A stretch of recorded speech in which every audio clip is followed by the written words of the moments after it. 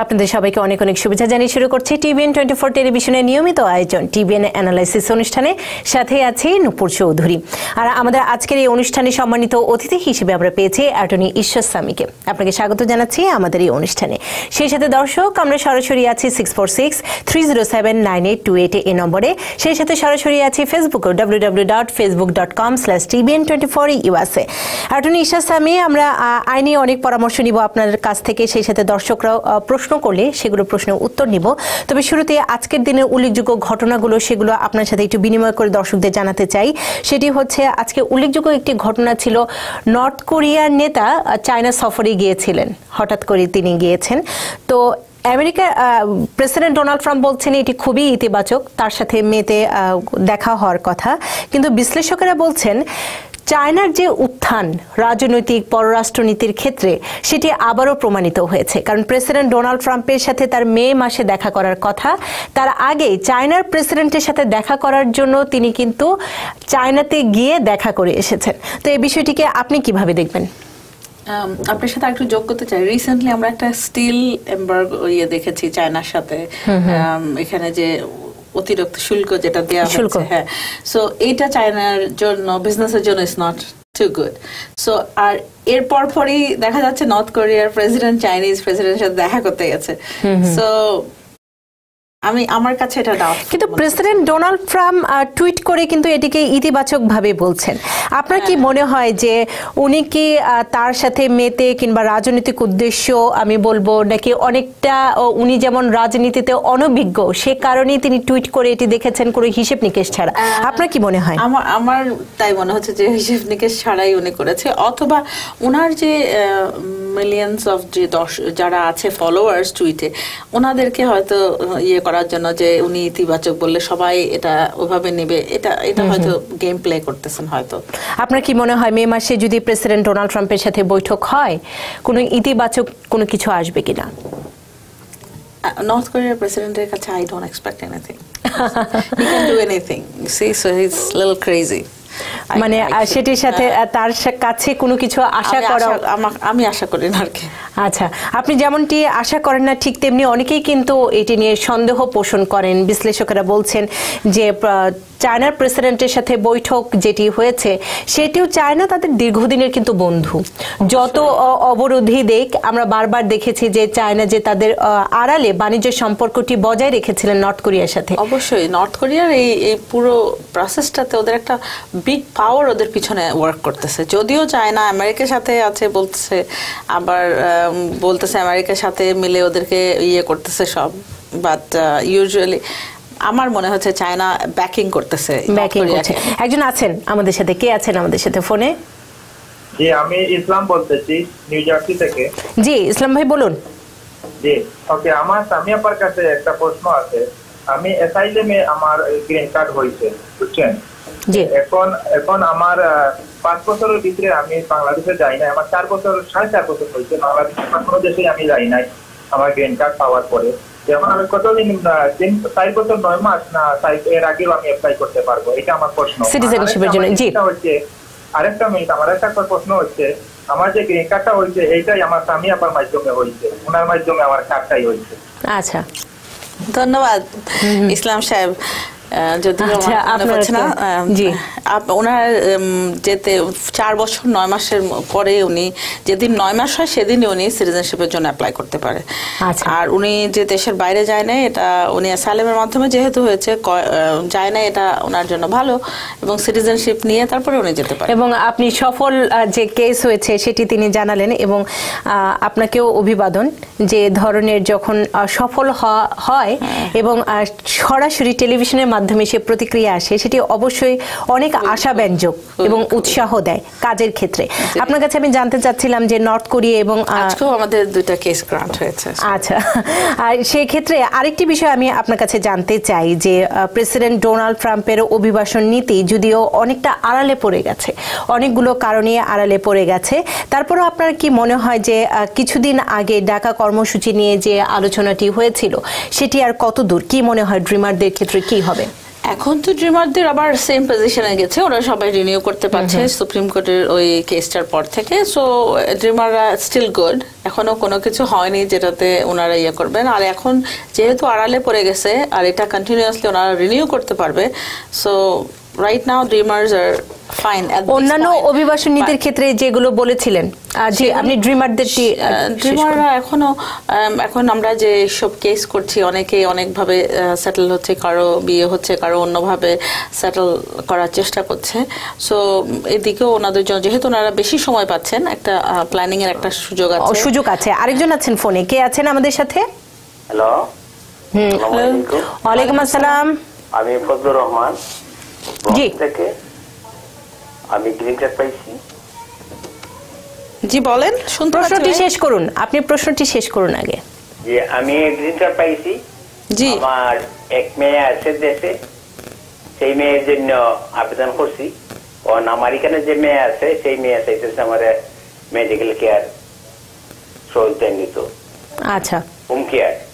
আমার ওই যে মেয়ের জন্য আবেদন করছি এটার জন্য কোনো কিছু মানে প্রভাব ফেলবে কিনা কোনো ধরনের সুযোগ সুবিধা নিয়ে? হ্যাঁ, জি দেখেন, জেনারেলি আমি উত্তর দিই প্রশ্নটার, কারণ আমি ওনার সব সার্কামস্টান্সেস মানে পুরো ওনার সম্বন্ধে সবকিছু জানি না।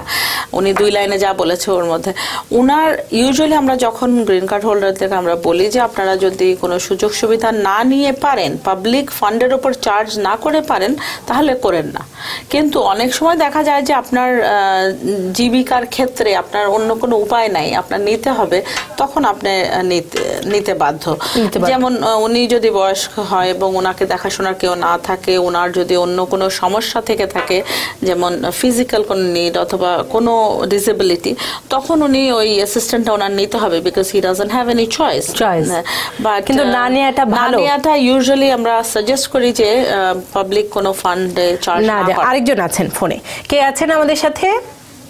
জি আপু, আসসালামু আলাইকুম। আমার নাম রাজীব আহমেদ, আমি ভার্জিনিয়া আলেকজান্ড্রিয়া থেকে বলছি। জি আপু, আমার প্রশ্নটা হলো, আমি আসলে এই মাসে আমি মানে সিটিজেনশিপে পাস করেছি, এখন আমার ওথ হয়নি। আমি একদম সিঙ্গেল ড্যাড, তো আমার একটা বাচ্চা আছে, ওটা আমার কাস্টাডিতে আছে আর কি। তো আমি যখন আমার ওথের পরে আমি যখন ওর জন্য অ্যাপ্লাই করবো আর কি, তো N600 যে ফর্মটা আছে সেটা 1100 সামথিং মনে হয় দিতে হয়। যেহেতু আমার লো ইনকাম, আমি সিঙ্গেল ড্যাড, আমি কি এটা ওয়েভারের জন্য করতে পারবে কিনা? জি, ইউজুয়ালি N600 ওয়েভারটা আমরা অনেকবার চেষ্টা করেছি এবং এটাতে ব্যর্থ হয়েছি। আপনি চেষ্টা করে দেখতে পারেন, কিন্তু এটা ডিলে হবে। না করে দিলে আবার আপনাকে পে করে করতে হবে। It's going to delay, it's going to cause little delay. But এটা তো ওনার বাচ্চা যেহেতু ছোট, কোনো সমস্যা হবে না, উনি ট্রাই করে দেখতে পারে ফর্ম I-912 দিয়ে। কিন্তু আমরা অনেক ক্ষেত্রে দেখেছি মানে এটির রেজাল্ট বেশি ভালো আসে না, মানে ইতিবাচক। আপনি অনেকগুলো ইমিগ্রেশন ফর্মের ক্ষেত্রে আপনি ফি ওয়েভারের জন্য রিকোয়েস্ট করতে পারেন, এটা আপনার ইনকামের উপর ইয়ে করে। কিন্তু N600 এর ক্ষেত্রে আমরা অনেক বেশি রিজেকশনটা বেশি দেখেছি। এটা আচ্ছা, রিজেকশনটা বেশি। আরেকজন আছেন, কে আছেন আমাদের সাথে? আসসালামু আলাইকুম। ওয়ালাইকুম আসসালাম। আমি মোশাররফ বলছি কুইন্স ভিলেজ থেকে। জি, একটা প্রশ্ন ছিল, 2014 আমার সম্বন্ধে মানে আমার ওয়াইফের নামে উনি I-130 অ্যাপ্লিকেশন করেছে, উনি সিটিজেনশিপ। তো এখন আমরা অ্যাপ্রুভাল লেটারটা পাইনি। আর এর মধ্যে মনে করেন আমি আর আমার ওয়াইফ সহ 2 বাচ্চা সহ গত বছর আমরা এখানে আসি ভিজিটে, তারপর আমরা অ্যাসাইলাম করি। তো এই ক্ষেত্রে আমি জানতে চাচ্ছিলাম যে ওর বড় ভাই যেটা I-130টা যেটা অ্যাপ্লিকেশন করেছে সেটা কি বাতিল হয়ে যাবে, বা সেটা কি স্ট্যাটাসে কি থাকবে নাকি? আচ্ছা, কি করব? ধন্যবাদ আপনার প্রশ্নের জন্য। আমি একটু ক্লারিফিকেশন দরকার আছে আমার, যে ওনার ওয়াইফের জন্য ওনার বড় ভাই অ্যাপ্লাই করেছে I-130। ব্রাদার সিস্টার অ্যাপ্লিকেশন এখন চলছে অগস্ট 2004, আর আপনার অ্যাপ্লিকেশনটা হয়েছে কখন সেটা আপনি বলেন নাই। যদি কখন হয়েছে? 2014। সো আপনারা এটা লং টাইম ওয়েট করতে হবে। আপনার যদি আপনারা অ্যাসাইলাম অ্যাপ্লিকেশন করে থাকেন এবং অ্যাসাইলাম অ্যাপ্লিকেশন যদি পেন্ডিং থাকে, শেষে যে আপনারা অ্যাডজাস্ট করার একটা সুযোগ আছে, যেহেতু ওনাদের অ্যাসাইলাম পেন্ডিং আছে। আর ওনারা এই মিনওয়াইল ওনাদের অ্যাসাইলাম কেসটা প্রসিড করতে হবে প্রপারলি আর কি। প্রপারলি। কে আছেন আমাদের সাথে? আরেকজন আছেন, কে আছেন? জি, আসসালামু আলাইকুম। ওয়ালাইকুম আসসালাম। জি, আমি মিশিগান থেকে ফোন করছি, আমার নাম জেবা। আচ্ছা, জেবা আপা বলুন। জি, আমি 2005-এ আমার বোনের জন্য অ্যাপ্লাই করছিলাম। জি 2005-এ আমার বোনের জন্য অ্যাপ্লাই করছিলাম। জি মিন টাইম আমি 9-এ গিয়ে আমার ভাই এবং বোনের জন্য অ্যাপ্লাই করছিলাম। ভাই অ্যাপ্রুভাল লেটার পেয়েছে কিন্তু বোনের পাই নাই।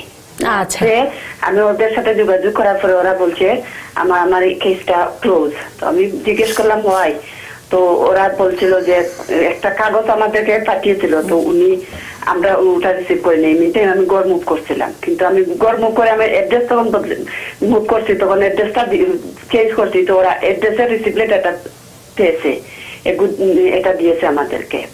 আচ্ছা এখন আপনি কি জানতে চাচ্ছেন? আমার বোনের কেসটা ওরা ডিনাই করে দিচ্ছে। আমি এখানে লোকাল একজনের সাথে যোগাযোগ করি, তো উনি বলছেন যে আমি ডিনাই যখন করছে আপনারা আবার নিউ করে অ্যাপ্লাই করেন। তো আমি 13-এ আবার অ্যাপ্লাই করছি। আমি এখন আপনাদের অনুষ্ঠানটা দেখে ফোন করলাম যে আমার 5-এর এই জিনিসটা কি আপনি কেসটা কি যদি দেখেন একটু বলতে পারবেন? আচ্ছা আপনি কি দেখতে চান কিনা বিস্তারিতভাবে? হ্যাঁ, এটা আমরা কি করি এই ধরনের ক্ষেত্রে, হ্যাঁ এটা হচ্ছে যে উনি মোশন টু রিওপেন এর জন্য অ্যাপ্লাই করতে পারে। ওনার বোনের কেসটা যেহেতু উনি অ্যাড্রেস চেঞ্জ করেছে এবং জানিয়েছে ওনাদেরকে, ওনারা সেটা রিসিভ করেছে, সেটা জানিয়েছে, সেহেতু ওনাকে যখন কেসটা ডিনাই করেছে উনি এটা সম্বন্ধে জানেন না, এখনো উনি ওই কেসটা মোশন টু রিওপেন করতে পারে। এবং উনি যদিও 2013-এ অ্যাপ্লাই করেছে, উনি এই 2013-এর উনি 2005-এর প্রায়োরিটি ডেটের জন্য রিকোয়েস্ট করতে পারে। সো এটা ওনাকে খুব তাড়াতাড়ি করতে হবে এবং অবশ্যই সবগুলো পেপার দেখলে আমরা এটা সাকসেসফুল দিতে পারবেন।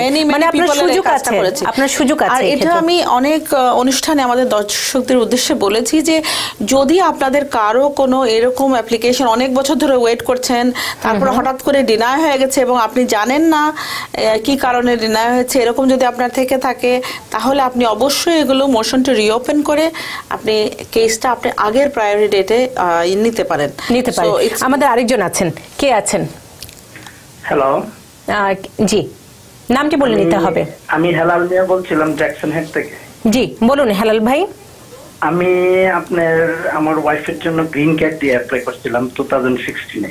জি তো এখন আমার ডিসেম্বরের 22 তারিখে নভেম্বরের 2 তারিখ আমি সব কাগজপত্র লাস্ট যে সাবমিট করা ওইগুলা করছি। করার পরে ডিসেম্বরের 22 তারিখ আমার একটা ইমেল আসছে, বলছে আপনার কাগজপত্র সব ঢাকা এম্বাসিতে পাঠানো হয়েছে, আপনি 3 মান্থ ওয়েট করেন, তারপর আপনি ইন্টারভিউ ডেট দেওয়া হবে। এখন পর্যন্ত আমি 3 মান্থ পার হয়ে গেছে, আমার ইন্টারভিউ ডেট আসতেছে না। এটা একটু জানার জন্য। আরেকটা জিনিস হচ্ছে আমি এখন সিটিজেনশিপ হয়েছি, এখন আমি এটা যদি আপডেট করি আমার কোনো লাভ হবে কিনা এটা জানার জন্য। ওনার কেস এখন সম্পূর্ণ অবশ্যই আপডেট করানো উচিত। উনি যখন ইউএস সিটিজেন হয়েছে ওনার সার্টিফিকেটটা দিয়ে ইউএসএস কে জানাতে পারে অথবা ঢাকা এম্বাসি থেকে এটা ইনফর্ম করতে পারে। আরেকটা জিনিস হচ্ছে 3 মান্থস ওনারা বলে, it could be 3 to 6 months. আচ্ছা সো ওনার ডিসেম্বরের 22 তারিখে ওখানে বলেছে ওনারা পাঠিয়েছে ঢাকাতে। এখন ঢাকা ইন্টারভিউ ডেট দিতে 3 থেকে 4 মাস ইজিলি লাগতেছে। সো আপনি ঢাকাতে আইদার ইমেল করতে পারেন অথবা আপনি ফোনে যোগাযোগ করতে পারেন যে কখন আপনার ইন্টারভিউ ডেট দিবে। আইদার সামটাইমস ওনারা এর মধ্যে জানায় দেয় অথবা ইমেল করে জানা দিবে যে এই তারিখে আপনার ইন্টারভিউ। আরেকজন আছেন, কে আছেন আমাদের সাথে? কে আছেন ফোনে? আমার নাম মহসিন, আমি ব্রঞ্জ থেকে বলছি। জি বলুন। আমি সিটিজেনশিপের জন্য অ্যাপ্লাই করছি অগাস্ট 2017-এ এবং অলরেডি আমি ফিঙ্গারপ্রিন্টও দিয়ে দিছি, কিন্তু এখন পর্যন্ত আজকে প্রায় 8 মাস আমার কোনো ইনফরমেশন পাই নাই। এবং আমি জানতে চাই আদৌ কদিন লাগতে পারে আর কি অবস্থা একটু জানার জন্য। আর আমাদের কোনো আইডিয়া আছে যে কতদিন অপেক্ষা? ইউজুয়ালি নিউ ইয়র্কে সিটিজেনশিপের অ্যাপ্লিকেশন অ্যাপ্রক্সিমেটলি 1 বছর লাগতেছে, 1 বছর কিছু বেশি এবং 1 বছরের মধ্যে হয়ে যাচ্ছে। সো ওনার আসবে আর কি, একটু ওয়েট করতে হবে। আরেকজন আছেন, তবে ফেসবুকে একজন প্রশ্ন করেছেন, ওনার ফুপু অ্যাপ্লাই করেছেন, অর্থাৎ বোন ভাইয়ের জন্য অ্যাপ্লাই করেছে 2005 সালে, কতদিন লাগবে? 2005 সালের অ্যাপ্লিকেশন এপ্রিলে, হ্যাঁ এখন চলছে 2004 এর অগস্ট। সো আর বেশি দিন লাগবে না। তার মানে শাহরিয়ার মোর্শেদ সজীব আপনার উত্তরটি পেয়ে গেছেন। আরেকজন আছেন ফোনে, কে আছেন আমাদের কাছে? আমাদের সাথে কে আছেন? জি আসসালামু আলাইকুম। আমি কালেক্টর ব্রিজপোর্ট থেকে বলছিলাম। আমার দুটো কোশ্চেন ছিল। জি, দুটো কোশ্চেন করবেন কিন্তু ঝটপট। আচ্ছা ঠিক আছে। প্রথম হচ্ছে আমি asylum হিসেবে অ্যাপ্লাই করছি, তো এটা এখন আমি ওয়ার্ক পারমিটে আছি এখানে। আবার আরেকটা হচ্ছে আমার বোন এখানে সিটিজেন, ইউএস সিটিজেন। তো আমার কথা হচ্ছে ও কি আমার জন্য অ্যাপ্লাই করলে কোনো এক্সট্রা সুবিধা পাবো কিনা? আরেকটা হচ্ছে আমার প্রেজেন্ট এমপ্লয়ার্স যদি আমার জন্য ওয়ার্ক পারমিটের কোনো ইয়ে দেয় বা আমার তখন কি গ্রিন কার্ডের ব্যাপারে কোনো ইয়ে হবে কিনা, পার্মানেন্ট পারমিশনের ব্যাপারে কোনো হেল্প হবে কিনা? আপনার লেবার সার্টিফিকেশনের কথা আপনি জিজ্ঞেস করছেন এবং আপনার সিস্টার অবশ্যই এগুলো আপনাকে হেল্প করবে, কিন্তু আপনার অ্যাসাইলাম যদি গুড হয়, আপনি ভালো মতো ফাইট করেন, আপনি তো অ্যাসাইলামের মাধ্যমে পেয়ে যাচ্ছেন। এগুলো সব এক একটা মাধ্যম green card power. So if আপনি যদি অ্যাসাইলামেরটা এখন ওয়ার্ক পারমিট পেয়েছেন, ওটাতেই আপনি ফাইট দেন, ওটা সবার অন্যান্যগুলোর থেকে তাড়াতাড়ি হবে মনে করছে, কারণ লেবার সার্টিফিকেশন ওয়েটিং লিস্ট আছে। আরেকটা জিনিস আমি একটু অ্যাড করতে চাই যে আমি ব্রাদার সিস্টার এই যে সজীব বলেছে ওনার 2005-এ, এখন চলছে 2004-এর সেপ্টেম্বর। সো আমি সে অনুযায়ী হিসেবে হোসেন জামিল আপনার সাথে অফিস টাইমে কথা বলতে চান, আপনি কি আপনার সেল নাম্বারটা দিবেন কিনা? এখানে বিভিন্ন অ্যাডে আমাদের অফিসের নাম্বার আছে, তারপরে যদি আপনি দিতে চান অফিসের নাম্বারটা 212-962-5555 একটু জোরে বলতে হবে। 212-962-5555। আরেকজন আছেন ফোনে, কে আছেন? এই প্রশ্নটি নিয়ে আমরা বিরতিতে যাব। জি, কে আছেন? আমি ক্যালিফোর্নিয়া থেকে ফোন দিছি, আমার নাম সালমা হোসেন। জি সালমা আপা বলুন। হ্যাঁ, আমি ফোন দিছিলাম আমি জানার জন্য, আমার আম্মা বাংলাদেশে আছেন, উনার ইমিগ্রেশন নষ্ট হয়ে গেছে, তা উনার গ্রিন কার্ডটাও এক্সপায়ার্ড হয়ে গেছে, বাট আমরা ভাই বোন এখানে 6 জন আছি, 6 জনই সিটিজেন, আমার বাবাও সিটিজেন। এখন আমাদের আম্মার জন্য আমরা কি করতে পারি? নতুন করে অ্যাপ্লাই করতে পারেন, এবং অ্যাপ্লাই করলে ওরা বলে যে আমার আব্বাকে এখানে আসতে হবে, এখন আব্বা আসলে আম্মাকে নিয়ে আসতে পারবে না। প্লাস আমার আব্বা যখন অ্যাপ্লাই করেন আমাদের জন্য, তখন আমার আব্বার ইমিগ্রেশনে অনেক প্রবলেম ছিল, তখন আব্বা ডিফারেন্ট ম্যারেজ সার্টিফিকেট দেখাইছিলেন। আমি আপনাকে একটু স্টপ করব এখানে। পার্সোনাল ইনফরমেশন আসলে পাবলিকলি এভাবে বলাটা না বলাটা ভালো। আপনারা যদি পার্সোনালি কোনো অ্যাটর্নির সাথে যোগাযোগ করেন, আপনার মাকে আনতে কোনো সমস্যা হবে না। আপনারা 6 ভাই বোন এখানে আছেন, আপনার আব্বা যদি নাও করে আর আপনারা যদি করেন, সেখানে ইমিগ্রেশন বলতে পারে না যে আপনার বাবাকে থাকতে হবে এখানে। আপনার বাবা যদি আবেদন করতে পারেন মার জন্য, আপনারা করতে পারেন, এবং আপনার বাবার এখানে থাকা না থাকা কিছু এসে যায় না। না, এখানে একটা কোয়েশ্চেন আছে। এখন আমার আব্বা যে নাম্বার দিয়ে অ্যাপ্লাই করছিলেন, যে ম্যারেজ সার্টিফিকেট, ওনাদের ফাইল হারায় ফেলছেন। এখন আমরা ওনাদের ম্যারেজ সার্টিফিকেট ডেটটা জানি না, তো আমরা ইমিগ্রেশনে রিকোয়েস্ট করছিলাম যে আমাদের ওই সার্টিফিকেটটা দেওয়ার জন্য, ইভেন আমার আম্মা আব্বার অনুমতি সহ, কিন্তু ওরা আমাদের দেয় নাই। এখন কি আমি কি আমার আম্মার জন্য আলাদা? জি, আপনি আলাদা করে অ্যাপ্লাই করতে পারেন। আপনি ম্যারেজ সার্টিফিকেটের এই ডেটটার জন্য আমি বলি আপনাকে, আপনি ইমিগ্রেশনের কাছে আপনার বাবার যে অ্যাপ্লিকেশন করেছেন, ওটার ফোয়া অ্যাপ্লিকেশন, ফ্রিডম অফ ইনফরমেশন একটা অ্যাপ্লিকেশন করে এটা আপনি পুরো ফাইলটাই আনাতে পারেন তাদের কাছে, যার মধ্যে আপনার মা বাবার ম্যারেজ সার্টিফিকেটও থাকবে।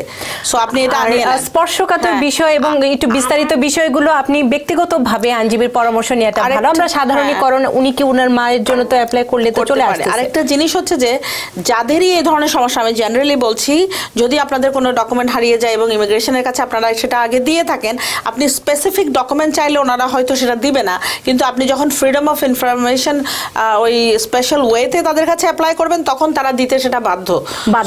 আমরা আরেকটি প্রশ্ন নিয়ে নিই। ইশাস্বামী, অনেকেই অপেক্ষা করেন, আমরা চাই যে ছোট ছোট করে সবার প্রশ্নের উত্তরগুলো দেওয়ার জন্য, আর আপনারা যদি ছোট ছোট করে প্রশ্ন করেন তাহলে আরেকজন সুযোগ পাবে তার প্রশ্নটি করার। এই সহায়তাটা কিন্তু আপনাদের করে দিতে হবে আরেকজনের জন্য। কে আছেন? এই প্রশ্নটি নিয়ে আমরা বিরতিতে যাব। কে আছেন? হ্যালো, আসসালামু আলাইকুম। ওয়ালাইকুম আসসালাম। আমার নাম হচ্ছে আহমেদ সাবু। জি বলুন। আমি ক্যান্সেলেশন রিমুভাল কেস করছিলাম, তারপরে ওই জাজ আমার কেসটা স্লিপে রাখছে, কারণ আমার কোনো লিগ্যাল এন্ট্রি নেই এখানে আসার। তো আমি কি কোনোভাবে আবার কেসটা রিওপেন করতে পারি নাকি? আপনি কোথা থেকে প্রশ্ন করছেন? আমি ওই যে নিউ ইয়র্ক ওজন থেকে আচ্ছা, নিউ ইয়র্ক পর্যন্ত। আপনারা সরাসরি আসলে এইগুলো খুব স্পর্শকাতর, হ্যাঁ, আর এগুলো আসলে এত পাবলিকলি আমরা আসলে অ্যান্সার করতে পারি না। প্লাস হচ্ছে আপনাদের বেশি আমাদের ইনফরমেশন জানা থাকে না, একটা দুইটা লাইন ইনফরমেশন দিয়ে আসলে পুরো অ্যাডভাইস দেওয়া সম্ভব হয় না। সো আপনি যদি পার্সোনাল কোনো অ্যাটর্নি, আপনার পছন্দ মতো অ্যাটর্নির কাছে যান, তারা অবশ্যই আপনাকে বলবে মানে আপনি কোন ওয়েতে যেতে পারেন।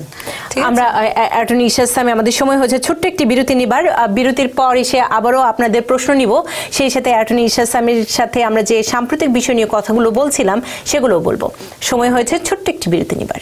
আবারও আমন্ত্রণ জানাচ্ছি আমাদের নিয়মিত অনুষ্ঠান টিবিএন অ্যানালাইসিস অনুষ্ঠানে, এবং এই অনুষ্ঠানে সম্মানিত অতিথি হিসেবে আছেন অ্যাটর্নি ঈশা সামি। ফোনে অপেক্ষা করছেন, ফোনগুলো আগে নিয়ে নেই, তারপরে আলোচনায় আসছি। কে আছেন আমাদের সাথে?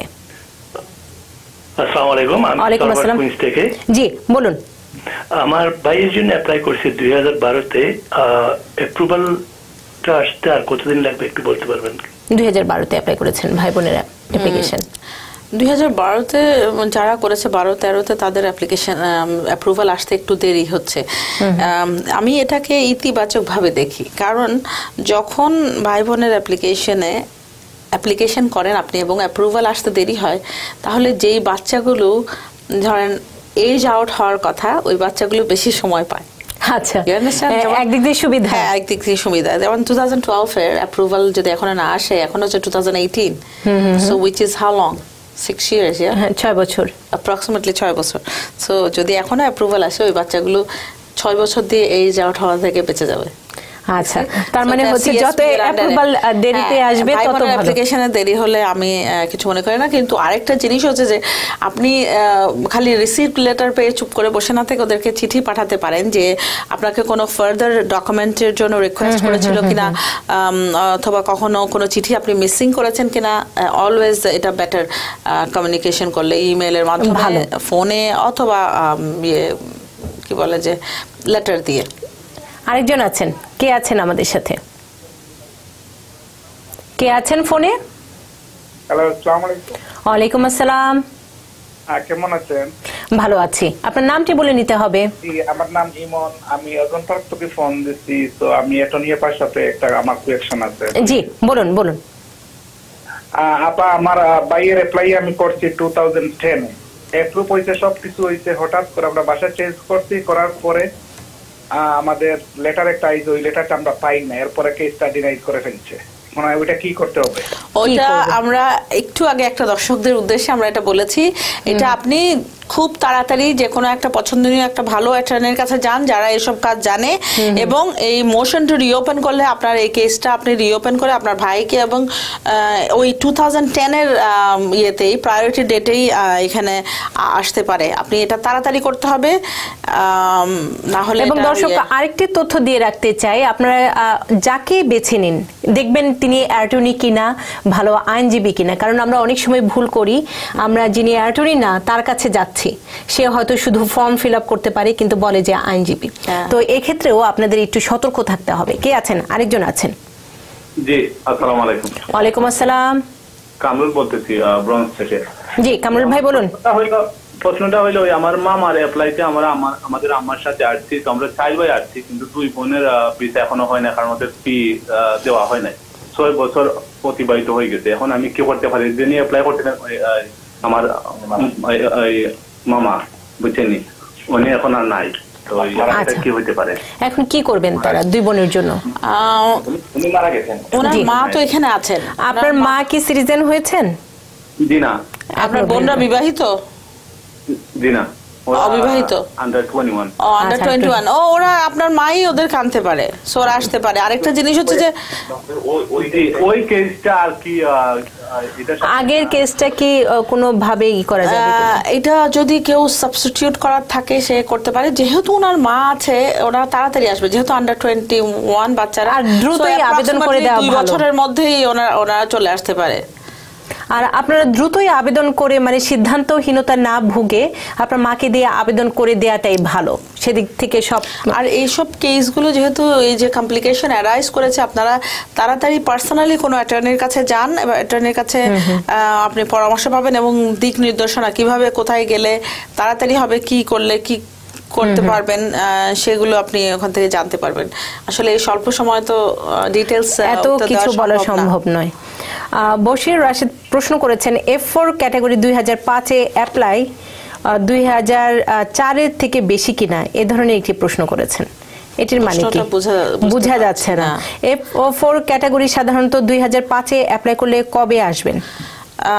এখন চলতেছে হচ্ছে 2011 অ্যাপ্রক্সিমেটলি, সো আরো 4-5 বছর। আচ্ছা, মহি চৌধুরী একই টাইপের প্রশ্ন করেছেন F4 প্রায়োরিটি ডেট 14 আগস্ট 2004, কতদিন লাগবে? প্রায়োরিটি ডেট এখন সেপ্টেম্বর 2004 চলতেছে। জি, সো ওনার যদি অ্যাপ্লিকেশন 2004 এর অগস্ট হয় তাহলে ওনারটা হয়ে যাওয়ার কথা, আর যদি না হয় উনি ইউএসএস এ যোগাযোগ করে এটা করতে পারবেন। ফোনে আছেন, কে আছেন? আর আপনারা প্রায় ফেসবুকে একই ধরনের প্রশ্ন করেন, আপনারা চেষ্টা করবেন আমরা যখন অন্য প্রশ্নগুলোর উত্তর দেই তখন সেখান থেকেও কিন্তু আপনার উত্তরটি কিন্তু পেয়ে যাবেন। তো আমরা চেষ্টা করি যে সবার জন্য সুন্দর করে উত্তরটি দেওয়ার জন্য। কে আছেন ফোনে? আসসালামু আলাইকুম। ওয়ালাইকুম আসসালাম। আমি শওকত আকরাম বলছি ভার্জিনিয়া থেকে।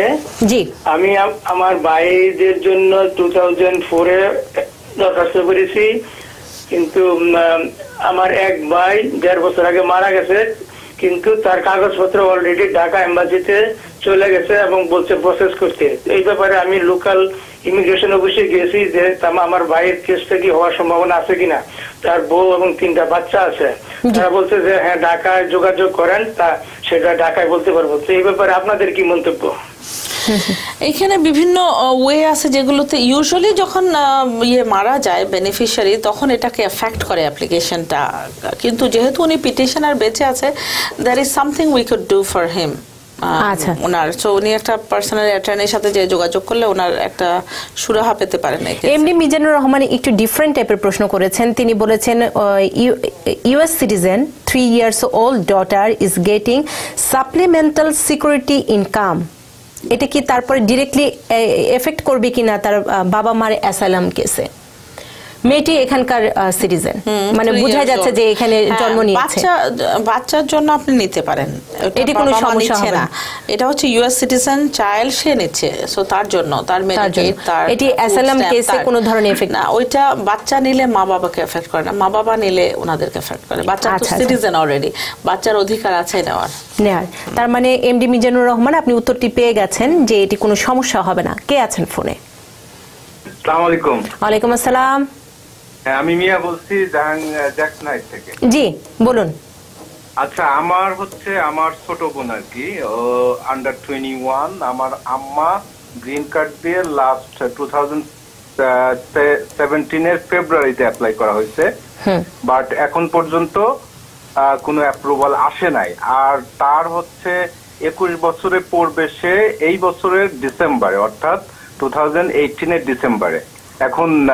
এখনো অ্যাপ্রুভাল আসে না। এখন একটু বলবেন কি যদি এর পরে আসে ডিসেম্বরের পরে, তাহলে কেসটা কি ডিফারেন্ট হতে যাবে? আপনি সিএসপি এর আন্ডারে রিকোয়েস্ট করতে পারেন ওনার জন্য। ইউজুয়ালি এই ধরনের মানে আন্ডার 21 এই কেসগুলোতে ইউজুয়ালি অ্যাপ্রক্সিমেটলি 2 years এর মতো লাগে।